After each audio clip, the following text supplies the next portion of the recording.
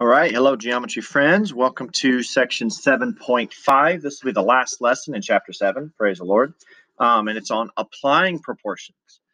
So how we can use proportions in order to solve for indirect measurement or area or perimeter for various polygons. So let's step in. We've got 3 definitions and then just 2 questions. So here we go.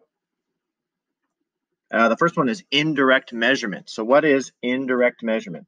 What I've written here is using formulas, similar figures, or proportions to measure an object. But basically, you could think of it as indirect measurement means you're measuring something without going up to it with a ruler or going up to it with a tape measure and measuring it out yourself. It's kind of like finding a creative way to measure something. And so, for example, the book will often use an example of like people and their shadows. So they'll say, okay, you have the typical scenarios. You have a person here, and you know what their height is, and then they have a shadow. And so we'll draw a little shadowy person right here. Okay, looks like he's got dragon wings or something. And then you also have the height of the shadow. And so that creates a ratio. It creates a ratio of the height of the person to the length of their shadow. And then maybe you have some sort of a building over here, and you want to know, so we've got some office windows. Those are terrible office windows. Got some office. So you got a building here, and you can't climb to the top of the building, and you can't, in order to measure it, or you don't want to, you want to find some other creative way to do it. But that building, at the same time of day, at the same location as you, it also has a shadow. And what you can do is you can go ahead and pace out, and you could figure out the height of that shadow. Well, then you could use what's known as indirect measurement to figure out the missing height of that building, because you could set up a ratio. Let's go ahead and you can see how I've labeled each ones, but you could say, so the ratio of height 1, which is my height or the person's height, divided by the length of their shadow, that's what we're going to call H2, that's equal to the missing height of the building divided by the length of its shadow. And so you can see there you have your typical proportion where you know 3 of the pieces and you just need the 4th, and you can solve that by our wonderful trick of cross multiplying, okay, and then dividing. And again, it's indirect because we didn't measure the height of the building, but we used a ratio and a proportion in order to figure out its height. We also use indirect measurement if you've ever used a scale key on a map, where like on a map it'll say every inch equals so many miles. And then you can calculate the mileage between distances. You're not actually pacing out the mileage distances between those places, but you're using an indirect ratio proportion in order to do it.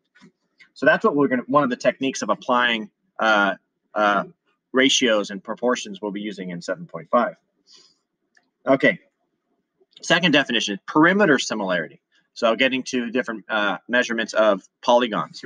Well, if the similarity ratio of 2 figures is A to B, okay, and again, the key thing here is we're talking about perimeter.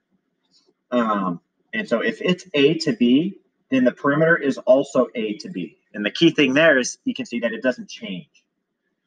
Okay, so if I draw, let's just go ahead and draw a nice little rectangle here.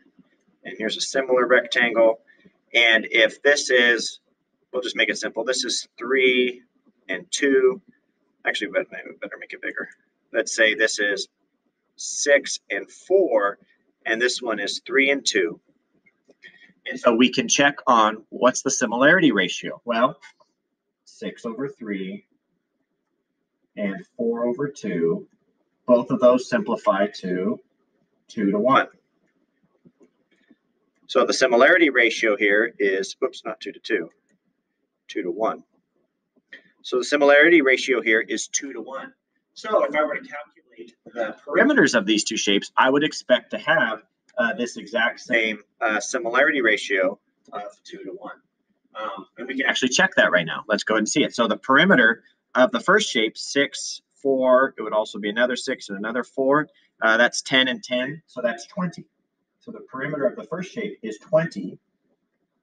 And the perimeter of the other shape, well, that would be 3 over here, 2 over here. So that's 5 and 5, that's 10. And so we can see 20 over 10 is, in fact, 2 over 1. So the perimeter should have the same ratio as the sides, individual sides have to each other when we're talking about perimeter. So A to B, it still should be A to B. In a second, we'll look at area and we'll see that that's different. But in perimeter, it is the same. The other way that you'll use this is so that if I know my similarity ratio is 2 to 1, and then they tell me, oh, the perimeter of this other shape is 45, well, then I can set up a proportion. I can do something like, and I'm not going to draw it, but quick example. If I know my ratio is 2 to 1, and I know, say, this perimeter is 50, then I can immediately solve for the perimeter of the other shape. Assuming I can't just figure it out like I just did, I can know that the other shape, the perimeter of the other shape must be also 2 to 1, so it's probably 25. So that it would still be 2 to 1. So you'll be doing problems like that, setting up proportions. It's important to know that the side ratio is the same as the perimeter ratio. Nothing changes. But let's then look at area. Okay, so how does it work for area? Well, if the side ratio is, or the similarity ratio is just A to B, the similarity of the area, that says is a poorly spelled right there, which is, we'll mark over that. Similarity. There we go.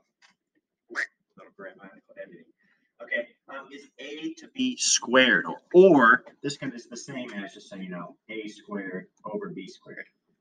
Because as the sides change, the perimeter is not going to change in comparison, but because area covers 2 dimensions, you're actually going to need to square the similarity ratio for that to apply. Let's go ahead and just draw our exact same 2 rectangles from the previous example. Let's see, our first one was 6 and 4, and the other one was 3 and 2. Okay, so we've already demonstrated that my A to B is 2 to 1. Okay, the side ratio is 6 over 3 and 4 over 2. Those both reduce to 2 to 1. What about the area? Well, let's take a look. The area of the first rectangle, because now the difference is being felt twice, because it's twice as big in length, and it's twice as big as width. So that's why we're going to square it. The area of the first one is 24, and the area of the little guy here is 6.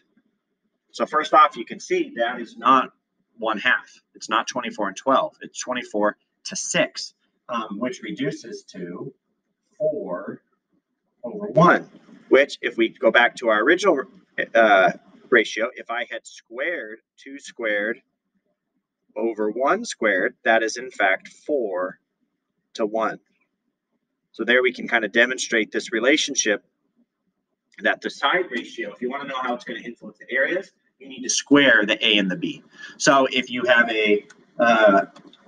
a similarity ratio of like 3 to 5, your perimeter will be 3 to 5, but your area would be 9 over 25. Okay, so you can see that. Okay, you're going to square them in terms of area, and you will be solving proportions for area, and you'll see that this comes into play. So again, and these are indirect measurements. You're calculating perimeter, or you're calculating area, not necessarily by actually calculating them. I just did that here as a demonstration, but you can actually find them using proportions, which is what indirect measurement is. But if you're doing area, you got to make sure you square the similarity ratio. And we'll do the questions will give us some examples of that. So let's get to the questions. The first one is just your basic shadow indirect measurement problem. It says a 5-foot woman measures her shadow as 4 feet, and at the same time she sees the shadow of a tall tree as 10 feet. She can't climb the tree. She has no practical means of measuring the height of the tree, but she could maybe step off the height of the shadow, or she's got a meter stick, or we all carry those around. Use your phone. Phones can be used to measure distance. So let's set up a proportion to indirectly measure X there, the height of the tree. Because again, you've got a ratio here that's going to have to be, assuming this is the same time of day and they're in the same location, that ratio is going to have to hold true. So again, you got flexibility in how you set up your ratios. I would, in this case, would say, okay, my actual height, or the woman's actual height over the shadow, is equal to the tree's actual height over the height of its shadow. So make sure you've got that set up. Just because we said this in class, you could also do this very well. You could line up the 2 heights. You could say the height of the woman and the height of the tree is going to be equal to the height of the woman's shadow and the height of the tree's shadow. Either one of these, you're going to get the exact same answer. You can see right, because we're going to solve it by cross multiplying and dividing, you'll get the same solution. So I'll just go ahead and solve the second one since it's there.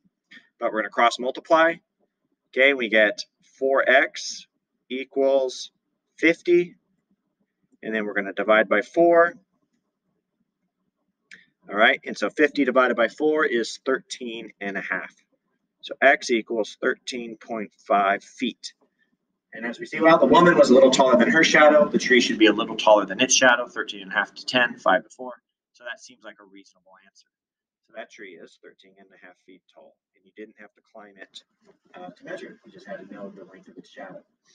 Okay, and again, you can see you'd get the same answer if we cross multiplied over here. Okay, so that's a typical indirect measurement problem, solving using proportions. And so then we have number 2. Oh, forgot to write it out here. Number 2 says the sides of a square of 2 squares are 2 centimeters and 7 centimeters. So we've got a square. Since they're square, that means it's 2 by 2. And then we've got a bigger square, and that's 7 by 7. Okay. What is the ratio of the perimeters? Okay, well, the ratio of the perimeters would be the same as the ratio of their sides. If the sides are A to B, then the perimeters are A to B. So I just need to compare these just like that. It'd be 2 to 7 for their perimeter. That's not the calculation of the perimeter, that's just the similarity ratio. It doesn't reduce, so we're done. What's the similarity of their areas? Okay, so then the areas, again, I don't actually have to calculate the areas here. If all they want to know is the ratio of their areas, I just know that it's A to B squared. So if that's 2 to 7, then it's just simply 2 squared, 2 squared over 7 squared, which is going to be 4 over 49. And that's their area similarity. Okay, so you can see, again, so we just square them, and that's the similarity of their areas. Now, what we can do is, if the question says, set up a proportion to for each to show that this is true. Okay, and so what we mean by that is we should be able to go ahead and calculate the perimeter, and we should see that the ratio of the perimeter is in fact 2 over 7. Does in fact equal 2 over 7. So let's do that. The sides are, perimeter in red, are 2 to 7. And that should be equal to the perimeter. So the perimeter of the first one is 2, 2, 2, 2. So the perimeter of the little guy is 8. And the perimeter of the one is 7, 7, 7, 7. And so that is 4 times 7, 28. Okay, and so we can see, is that in fact true? Well, let's cross multiply. 7 times 8 is 56. And 2 times 28 is also 56. So bingo, excuse me, check. They are in fact proportional. We can do the same thing with the areas.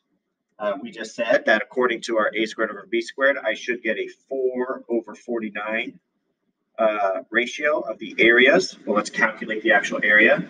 The little one would be 2 times 2. Oh, that's 4. And the big one would be 7 times 7. Oh, 49. This is pretty straightforward. So we can see very clearly, in fact, the area, the literal ratio of the areas is 4 to 49. So that is, in fact, correct. So cha-ching. So that last step, just verifying that is, in fact, true. But again, the whole idea is that if you're calculating perimeter, it's going to have the same ratio, and you'd use the same proportion as the ones to the sides, in this case, 2 to 7. If you're calculating the area, you would need to account for the fact that it's going to be the sides squared. So 2 squared, 4, 7 squared, 49, 4 to 49. All righty, we'll dig into this in class. We'll go ahead, you'll get to practice some more complicated examples, hopefully ask for some help, and learn a lot and kick some butt while we do it. See you soon. And this will be the end of chapter 7, so we're on to the review after this. All right.